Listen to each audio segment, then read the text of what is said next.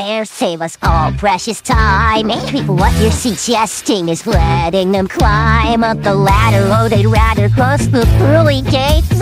Sorry, sweetie, but there's no defying their fates. Cause hell is forever, whether you like it or not. Not their chance to behave better, now they boil in the pot. Cause the rules are black and white, there's no use in trying to fight it. They're burning for their lives until we kill them. Yeah, just try to chillax, babe, you're wasting your breath.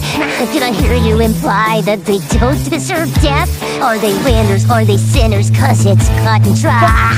Fair is fair, and eye for an eye, yeah. When all said and done, there's the question of fun. And for those of us with divine ordainment, extermination is entertainment.